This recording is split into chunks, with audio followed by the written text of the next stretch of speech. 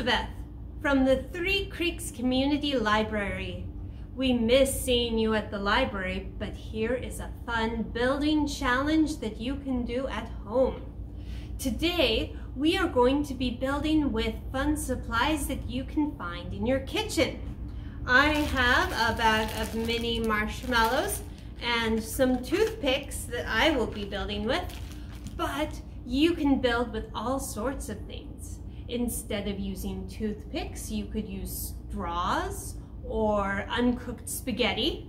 Instead of using marshmallows, you could use gumdrops or jelly beans or cut up bits of apple. There's all sorts of fun things.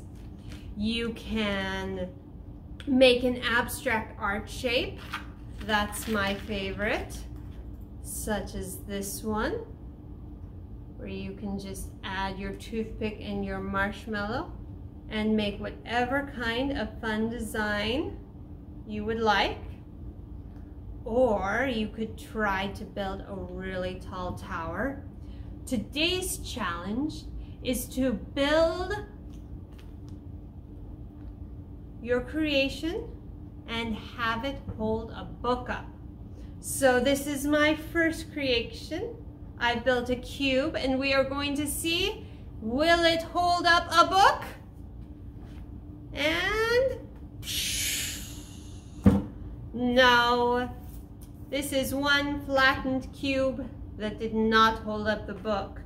So I tried it again, and this time I have a lot more toothpicks, providing a lot more structure, and here we go.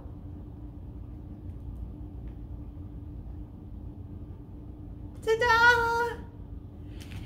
If it doesn't work at first, add some more toothpicks, add some more marshmallows, and try again. Take a picture of what you create and put it on our social media page so we can all see and admire what you've done.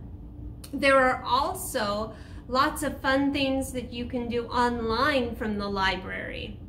We have a great app called Flipster, available at www.fbrl.org, that has a bunch of great building magazines like How It Works, or if you're into building in Minecraft, you can access Minecraft World online through your library.